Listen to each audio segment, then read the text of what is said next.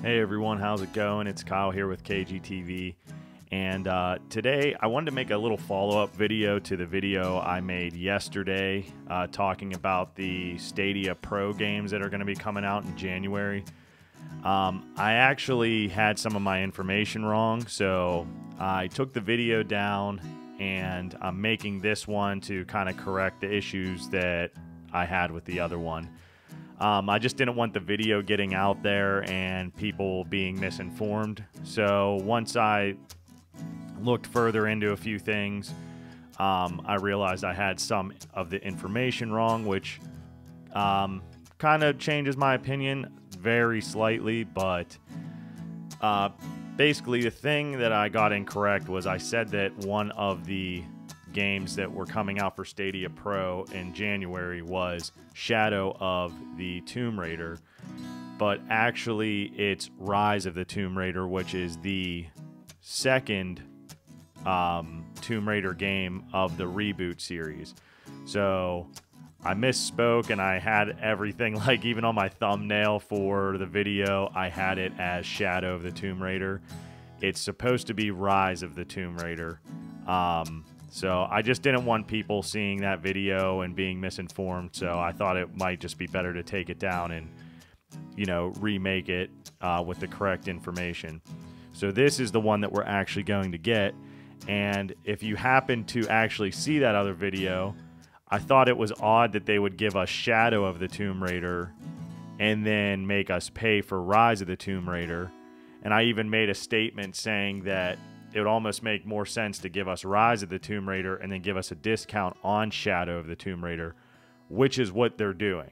So that does make a little bit more sense to me.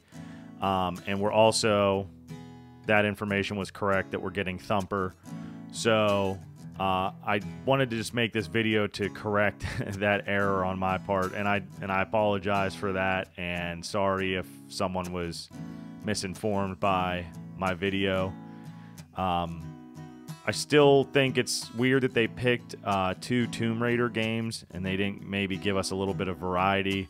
But if you happen to catch the other video I did, I said that I could kind of see where they're coming from by giving us Rise of the Tomb Raider, since they already gave us the Tomb Raider Definitive Edition.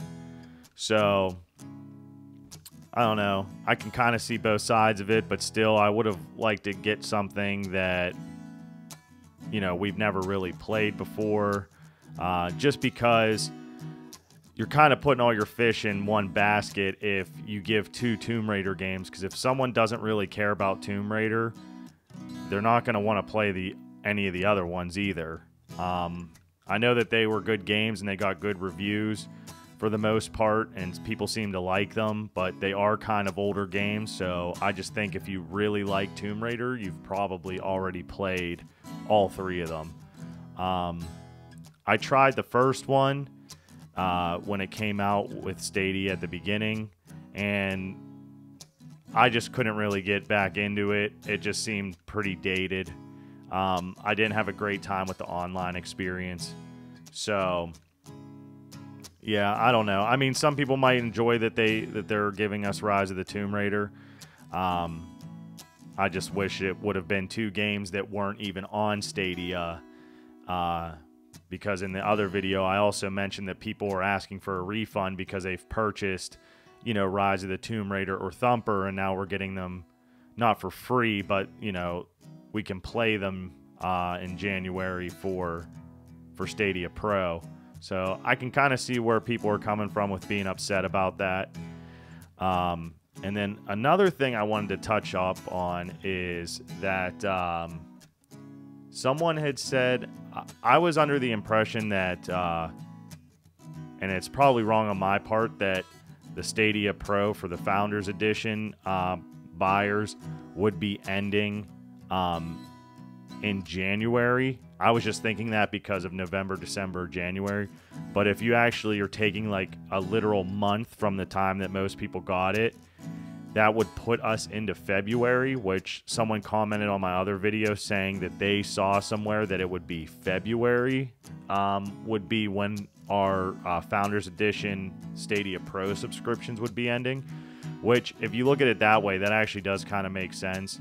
So I may have been wrong on that as well. I've tried finding some information on that, but I haven't been able to find a definitive answer on that. So I might reach out to the Stadia team on Twitter or something and see when that actually will be. But I would assume if we're getting like a legitimate month and Stadia didn't even come out until November 19th, that actually would put us into February.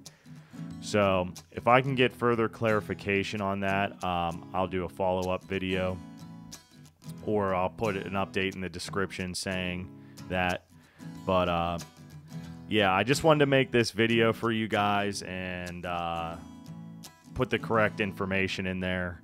So I appreciate you guys watching and understanding why I had to make a follow-up video on this.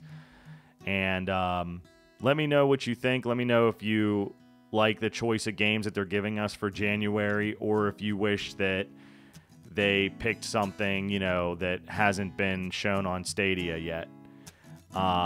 If you like the video, please give it a thumbs up. It really helps out and makes the video more viewable for other people. And I'll have some more follow-up videos on Stadia in the coming days. I want to do a video testing my Chrome browser gameplay versus the Chromecast on Wi-Fi, and then versus the Chromecast on Ethernet. I've had really good success using the Chrome browser, but whenever I used Chromecast the one time, streaming it in 4K over Wi-Fi, I was playing Destiny 2, and it just was not that great of an experience. I noticed a lot of, wasn't like super bad input delay or input lag, whatever you want to call it, but it was definitely enough that would make it hard to compete, you know, competitively. So I just ordered a new modem the other day that has more ports on it.